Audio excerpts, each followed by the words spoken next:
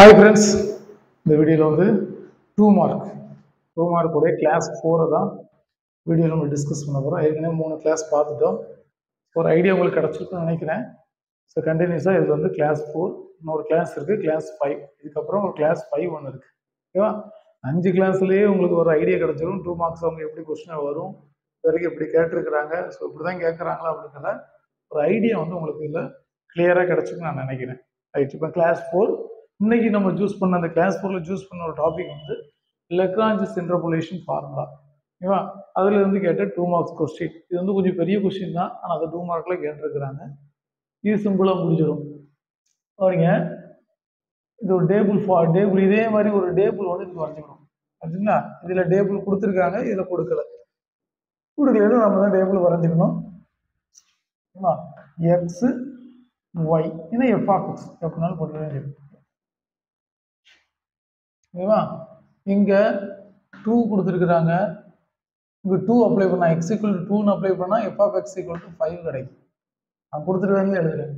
அடுத்து 2.5 நீ அப்ளை பண்ணீங்கன்னா தென் 5.5. அப்போ இதோட வேல்யூ என்ன? இது ஃபர்ஸ்ட் வேல்யூ வந்து எக்ஸ் நாட்டு, இது எக்ஸ் ஒன்று, இது ஒய் நாட்டு, இது ஒய் ஒன்று. ஓகேவா? எக்ஸ் நாட்டு எக்ஸ் ஒன்று, இது ஒய் நாட்டு, இது ஒய் ஒன்று. By லெக்ரான்ஜஸ் interpolation formula.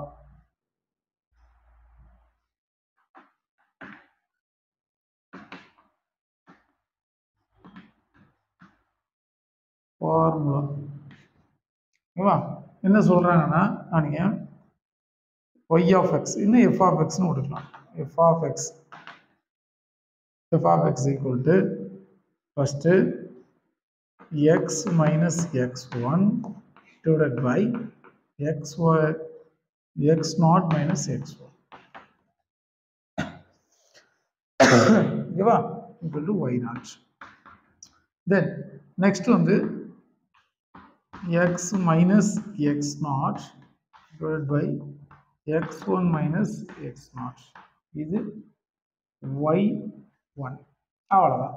ஏன்னா y0 y1 வரைக்கும் தான் கொடுத்துருக்காங்க. அப்படியே பிளஸ் எக்ஸெட்ரா போயிட்டு தான் இருக்கும். ஆனால் y1 வரைக்கும் கொடுத்தனால இது வரைக்கும் எடுத்துக்கணும். ஓகேவா? ரைட். இதுல வேல்யூஸ் அப்ளை பண்ணலாம். அப்ளை பண்ணும்போது x மைனஸ் x1 அப்படின்னா எக்ஸுக்கு வேல்யூ தெரியாது, ஆனால் x1க்கு தெரியும். 2.5 divided by x0 minus x1. x0 என்ன? 5. x1 வேல்யூ என்ன? 2.5. புரியுதா? x0 equal to 2. Right. 2. ஓகேவா? x0 equal to 2. x1 உடைய வேல்யூ வந்து 2.5. y0 ஓட value 5 plus x minus x0. x minus x0 ஓட value 2 divided by x1 minus x0 அப்புறம் 2.5. ஓகேவா? 2.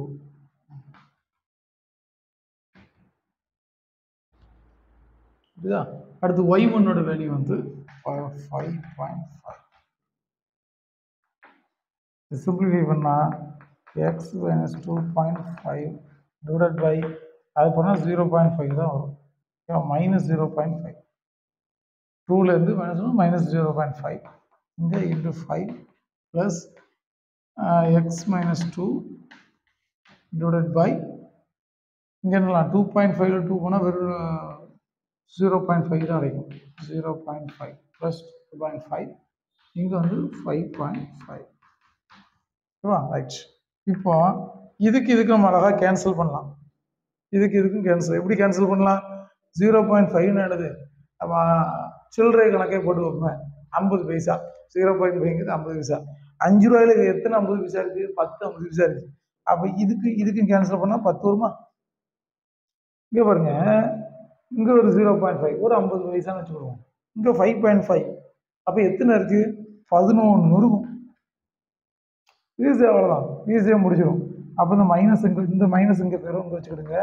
minus 2.5 into 10 plus இந்த 11 உள்ள கொண்டு வந்துடலாமா? அப்ப 11x minus 22.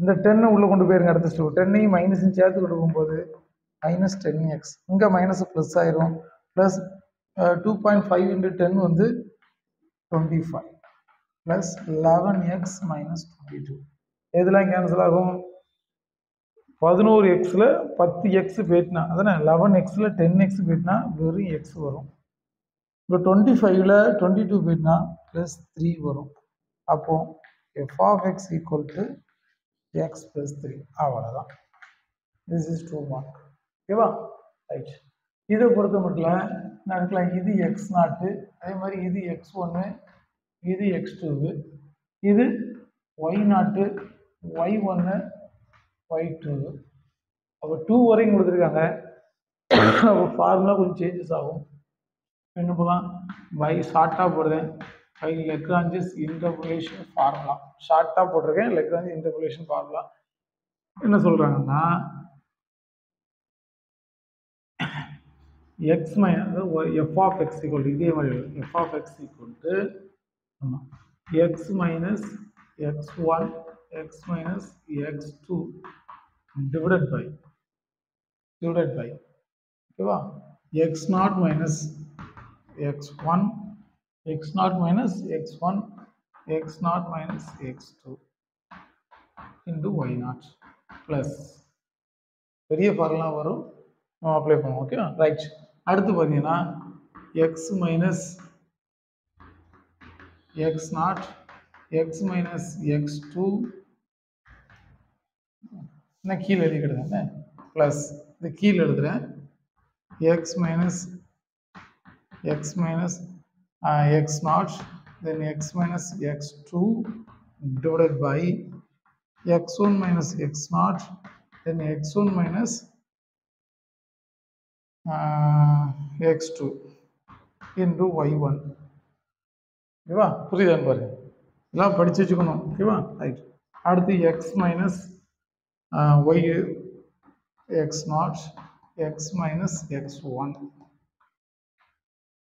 x0 x1 இங்க x2 minus x0 இங்க x2 minus x1 into y2 that's all அவ்வளவுதான் 3 ஸ்டெப்ஸ் தான் எல்லாம் அப்ளை பண்ணிட்டோம் ஓகேவா இங்க ரெண்டு கொடுத்துருக்கான் முதல்ல சரி மொத்தத்தில் இப்படி கொடுத்துருக்காங்க இங்க 3 ஆர்டர் கொடுத்ததுனால அப்படி நம்ம யூஸ் பண்றோம் ரைட்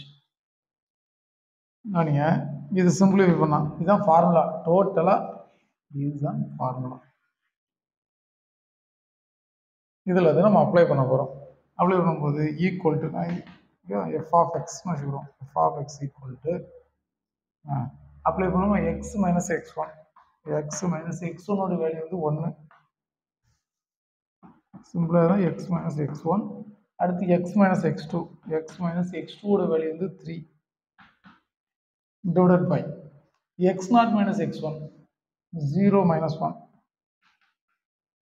ரைட்டா அடுத்து x1 minus x2 x1 minus x2 1 minus 3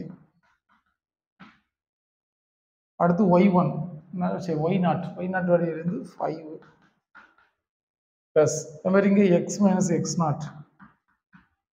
value வந்து 0 அடுத்து x minus x2 அப்போ x minus 3 divided by x1 minus x0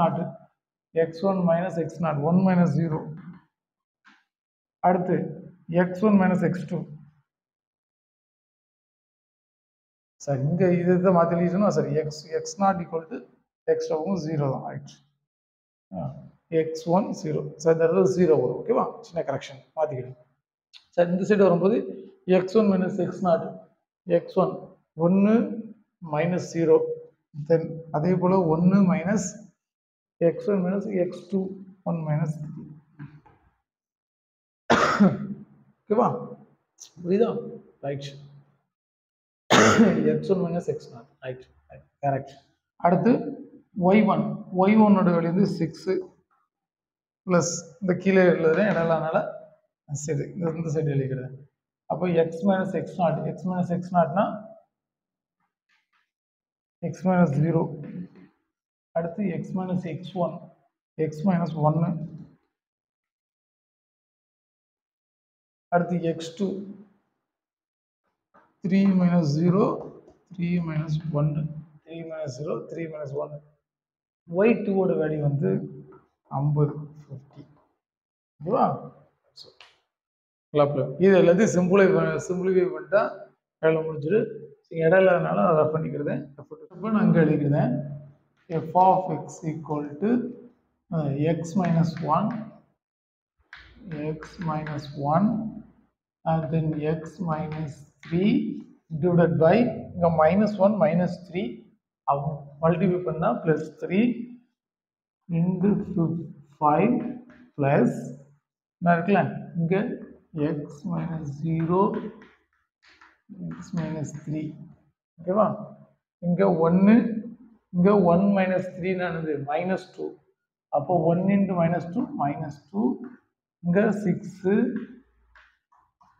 plus plus இந்த சைடு எழுதும்போது x minus 0 ஒரே லைன்ல எழுதுனா ஈஸியா இருக்கும். அப்போ x minus 0 then x minus 1 divided by இங்க 3 இந்த 3 minus 1 2 அப்போ 3 2s are 6 6 into 50 6 into 50 ஓகேவா? ரைட். இப்போ இப்படி எழுதலாம்னா இந்த 5/3 இங்கே கொண்டு வரணும். 5/3 உள்ள கொண்டு வந்தா இங்கே இது மாதிரி இங்கே மல்டிப்ளை பண்ணும்போது X square minus 3x minus X minus 4x இங்கே 3 மல்டிப்ளை பண்ணுவோம் ப்ளஸ் வருமானு பார்த்து எக்ஸ் ஸ்கொயர் இங்கே minus 3x minus X minus 4x 1 into minus 3 plus minus 1 into minus 3 plus plus இங்கே 6 இந்த மைனஸ் எல்லாம் இங்கே வச்சு மைனஸ் இந்த மைனஸை மேலே கொண்டு போயிடுவோம் 6 இங்கே கொண்டு வருவோம் 6/2 இதை மல்டிப்ளை பண்ணால் எக்ஸ் ஸ்கொயர் மைனஸ் 3x அவ்வளோதான் வரும். 0 கொண்டு எதை மல்டிப்ளை பண்ணாலும் 0 ரைட். ப்ளஸ் இங்கே 50/6 வெளியே வச்சுருவோம். எக்ஸ் வச்சு மல்டிப்ளை பண்ணும்போது எக்ஸ் ஸ்கொயர் மைனஸ் எக்ஸ் அவ்வளோதான் வரும். ஏன்னா 0 வச்சு மல்டிப்ளை பண்ணால் ப்ளஸ் 0 இதுதான்.